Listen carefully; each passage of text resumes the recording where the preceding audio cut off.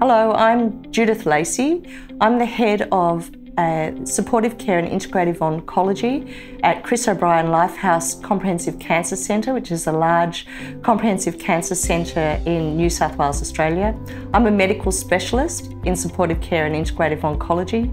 I'm also the National Chair of the Integrative Oncology Group for the Clinical Oncology Society of Australia. I'm the co-chair of the Clinical Practice Group for the Society of Integrative Oncology.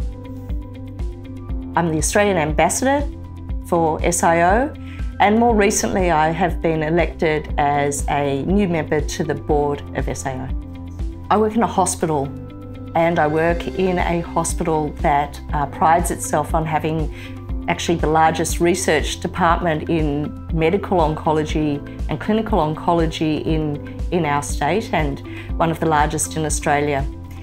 Research is essential to moving the entire field of caring for cancer patients forward. If we're suggesting acupuncture, for example, for chemo-induced peripheral neuropathy, we actually need to show that we are identifying that the level of evidence is moderate, and we need to bring it to a high level of evidence in order to actually integrate it into cancer care.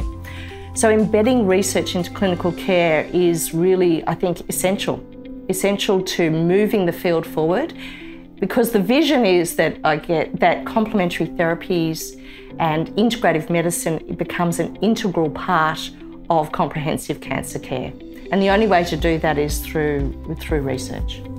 For me, SIO was really the home, and it was the place, and it was the peak body that enabled me to move this field forward. And it enabled me to move this field forward confidently and learn from my colleagues, partner with my colleagues, and know that it was a safe place to develop that integration of evidence-informed, evidence-based complementary therapies and lifestyle change into comprehensive cancer care. And so that became my mission. SIO is an organisation of trailblazers. It was started by somebody who believed that you need an organisation such as this to bring evidence-based care into clinical practice.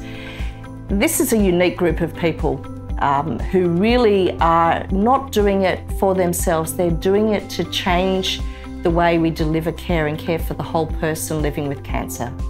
It's about patient-centred care. It's about expanding our toolbox so that we can really address the essence of what it means for a person living with and beyond cancer to not just live well, but also thrive. And it's the tools that we have available through integrative medicine that enables us to really move this forward. So SIO is almost my spiritual home, but also my academic home. And I think that,